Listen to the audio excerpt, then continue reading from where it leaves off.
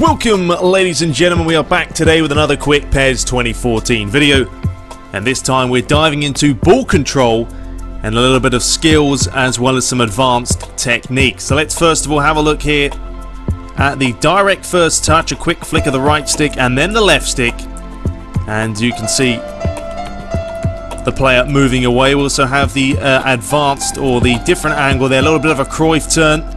Konami now, they're trying to make the controls a little bit more easier, you feel. We have the boomerang trapping. Have a look at that, the defender getting completely outmaneuvered. The crescent turn, another little flick over the top of his head. Have a look at the control here, it's not instant, the ball is moving around and it does look nice.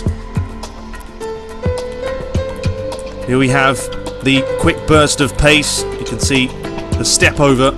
And then the way he gets away there looks realistic, doesn't it? Looks nice. This time from a different angle. Flicking the right stick up and then towards the left stick. The double step over before moving away. The advanced through ball. This is just basically a through pass, isn't it? And then the finish. And a quick look at the nets there. They're looking very much not really any kind of rebound. Hopefully... well, definitely hope they're not the full nets for the final product, but this is a nice little added feature, the through ball over the top curved pass. That's going to be interesting to see how useful it is. And the advanced shot as well, smashing this one into the top corner. Beautiful finish. And then another angle, this time slotting it home into the bottom corner.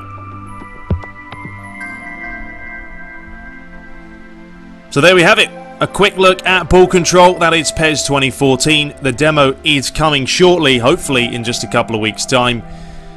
And until next time, be sure to rate, comment and subscribe, and stay tuned as we unleash some more PES 2014 action.